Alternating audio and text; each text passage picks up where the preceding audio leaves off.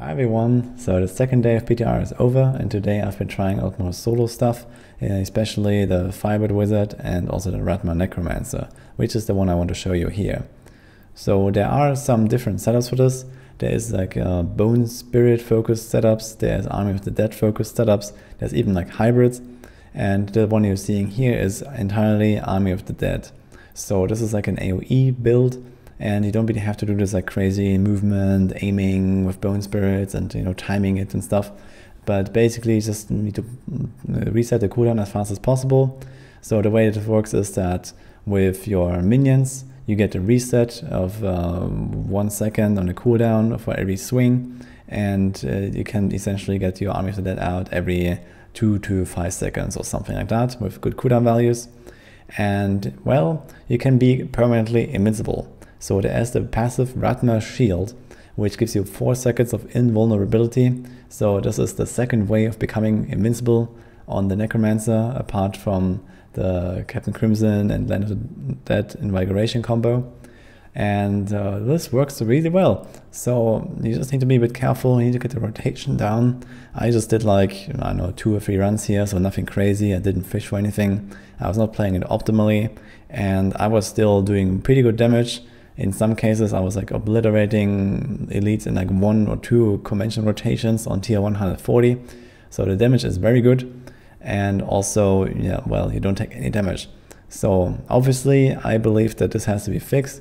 And I believe this will be fixed because before it wasn't really such an issue because Army of the Dead was kind of dead.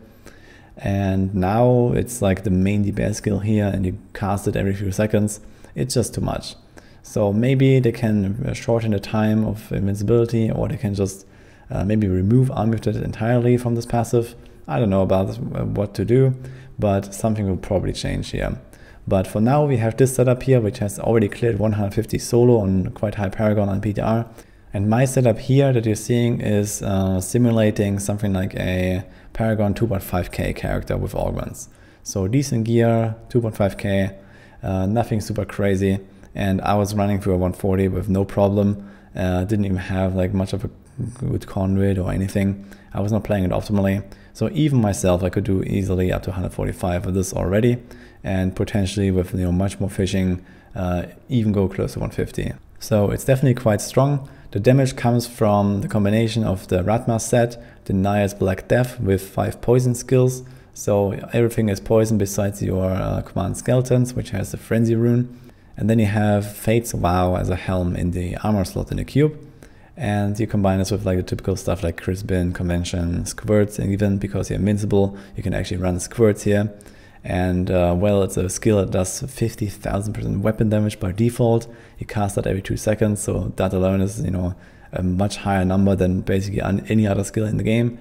And it just comes out like really, really strong in the end. For your rotation, you need to make sure that you keep up your Naya's Black Death, so you have to press every button besides Command Skeleton once every COE cycle.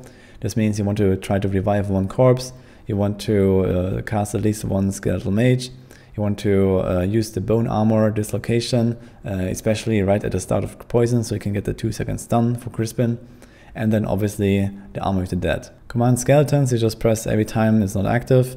And the mages you try to spam spawn sometime during like the middle of physical convention, and then you get faster resets, and you also get a higher multiplier from the Rathma sets because each additional skeletal mage will give you another damage boost, and in total you can get up to like 50-60% more DPS when you have 10 mages out. So this is pretty neat, and this is basically how you combine all this, and you get also faster resets by having these mages out, so it kind of like goes together really well. So that's about it for the setup here. This is the currently strongest solo version on Necro, capable of 150 solo while being completely invincible.